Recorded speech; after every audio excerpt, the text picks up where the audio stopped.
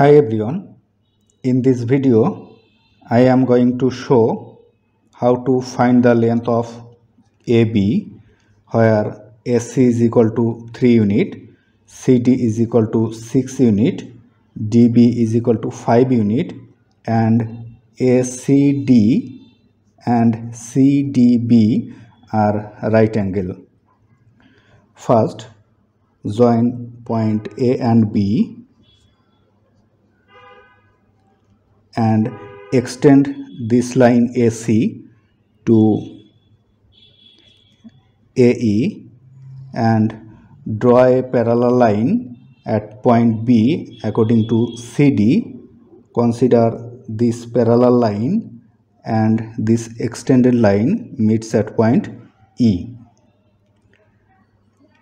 As these two are parallel and ECD and CDB are right angle, so CE and DB is also parallel.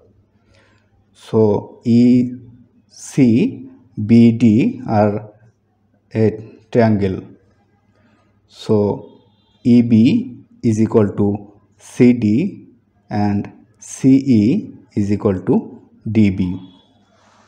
So we can write EB is equal to CD and CD is equal to 6 unit and CE is equal to DB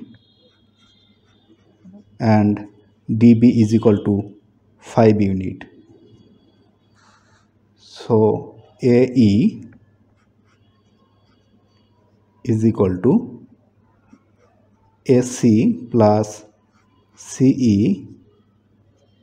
The value of AC is equal to 3 and CE is equal to 5. So AE is equal to 8 unit and EB is equal to 6 unit. Now AEB triangle, according to Pythagoras theorem, we can write AB square is equal to AE square plus EB square,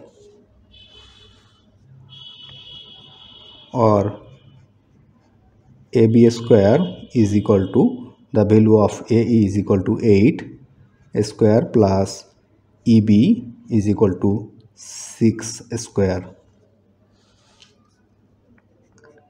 or AB square is equal to 8 square is 64 plus 6 square is 36,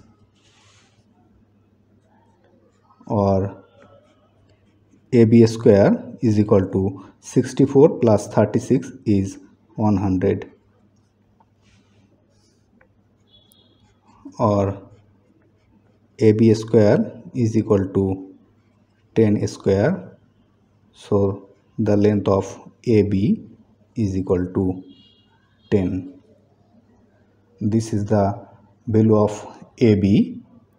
If you like this video, please subscribe my channel. Thanks for watching.